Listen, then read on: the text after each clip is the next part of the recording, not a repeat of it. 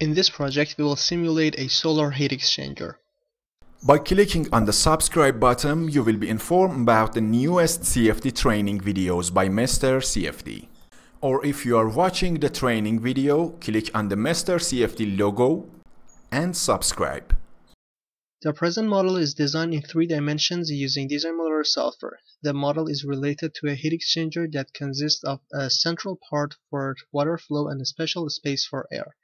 The inlet and outlet of the water flow are located on the side wall of the heat exchanger, and there are several rows of barriers inside the water flow space, which are especially designed to guide the water flow. The meshing of the model is carried out using ANSYS meshing software, and the mesh type is structured. The element number is equal to 304,200. Under the General Setup tab, you can see different buttons from scales to units. By clicking on the scale,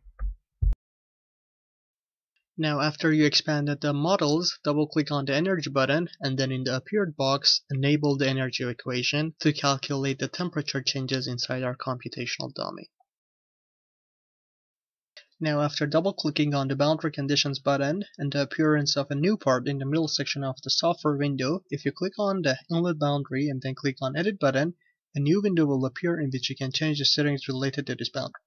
It should also be mentioned that the type of this boundary is set to be velocity inlet, which means that we can define a velocity value for this inlet boundary.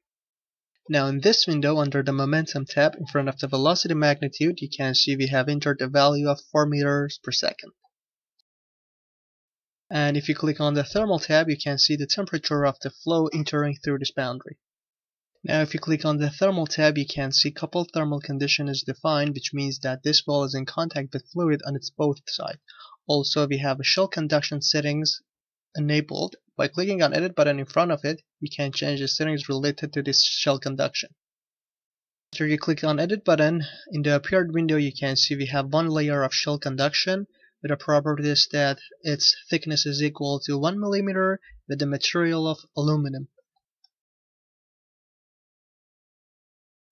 Now for the obstacles and barriers that are placed inside our computational domain, you can see the heat flux thermal condition is defined, and the value of heat flux applied on these walls is equal to 0. And finally, under the radiation tab, you can see again opaque boundary condition type is selected, and also you can see under the solar boundary condition we have disabled the option of participates in solar ray tracing. Now if you click on the Thermal tab for the next wall boundary, again you can see heat flux thermal condition is defined, and the value of heat flux applied on this wall is equal to 0. Again you can see under the radiation tab the opaque boundary condition type is defined for this boundary. There are 2 ways to check that your simulation process have reached convergence or not. Alongside checking the residuals reaching and nearing 0, you may define an arbitrary report or an arbitrary boundary in order to calculate different parameters like pressure, velocity, temperature, and see whether they reach a constant value or not. If yes, it may be a sign that your simulation process have reached convergence. However, you must check the residuals as well. To create such report, you can simply right-click on Report Definitions, go over New, and select one of the options available based on your simulation. On the low left side of the software window in front of the variable, you can select your desired variable, which in this slide we have selected pressure, for example. And then by clicking on the Apply button, the software will show you the 3D contour. Now in this slide, you can see the pressure distribution inside our computational domain in 3D. You can simply extract or create another 3D contour by just changing the variable section, for example from pressure to temperature. And then by just clicking on apply again, the software will show you the 3D contour of the temperature.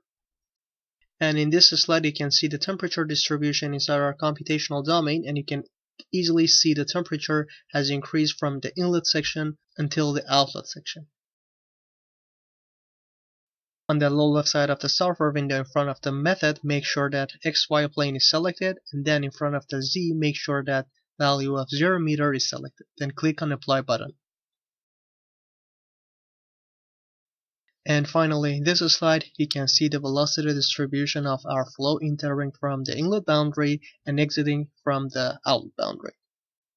Finally, a summary of different settings and setup that we have used in our project is presented to you in the slide. Obtain the mesh file and also the full training movie by purchasing this product.